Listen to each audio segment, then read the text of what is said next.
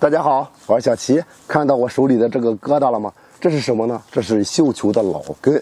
因为好多人都图便宜去买这个东西，我呢也买了一个，花了不到10块钱买了一个老疙瘩绣球的老根。这种老根到底能不能在家庭中栽培呢？我先打开给大家看一下啊。这包装也是无敌了，谁去用这个包装，不去给你找个纸箱子，便宜也不能这样去整，你说是吧？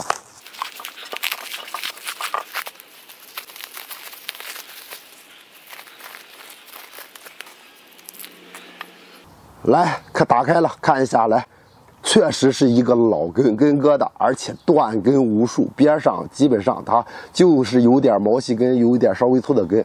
这种的我们能不能买呢？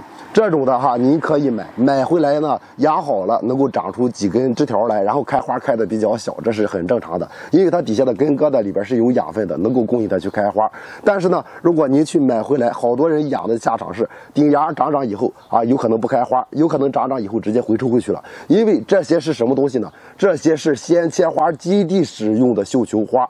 您去买任何品种的，它大部分都是先切花使用的，它们是直接栽到地上，栽到地上以后，大水大肥的伺候，它的根能够从中间长到好几米远，然后呢，养分非常的充足。前期苗子比较小，枝条比较细的时候，开花它们不会切掉，它只会去加大养分，让它快速的去生长。底下会不断的去长粗壮的芽子，粗壮的芽子从底部长出来以后，开出来的花头才是最大的。我们买到的鲜切花，一个大花头就是这样形成的。然后呢，它开完了以后，从底部切根切断。切断以后，拿到花卉市场去卖鲜切花，然后呢，它再去长芽，再去切，一直养上几年的时间。最后呢，它底下基本上不长新粗芽了，尽是从老杆子上长的那些小芽，所以说没有生长性能了，不能去为它创造价值了。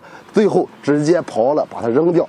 哎，扔掉的时候，知道有好多人知道他要扔掉这个东西了，哎，找到市场了，我去拿着它，然后去卖，10块8块的啊，我去卖就能赚。最起码好几块钱，对不对？所以说花卉市场里就会出现这些东西，网上就会出现这种东西，所以建议大家不要买，因为他们是把它们扔掉的，然后拿回来裹到黄泥里边包裹着，有药的直接卖给您，这种的生长性能很弱。如果您想养绣球，同样的花不到10块钱，您买一棵小苗，一棵小苗，如果买的是扦插1年的苗子，它当年就能够开花，根本不需要很长时间。这种的开花性能很弱，后期养好的几率非常小，哪怕您去栽到地上，它再次开花的可能性也非常的小，所以建议大家不要购买，一定要避免这个坑，上当受骗的是您，花冤枉的钱也是你，好，一定要记住这一点。好了，今天啰嗦的有点多，就是给大家说一下这个事儿。这个东西呢，我是不栽，反正给大家看一下，我再把它扔掉啊，因为浪费我的时间，浪费我的土壤。好了，今天就到这里吧。如果想看更多养花视频，别忘了关注小齐。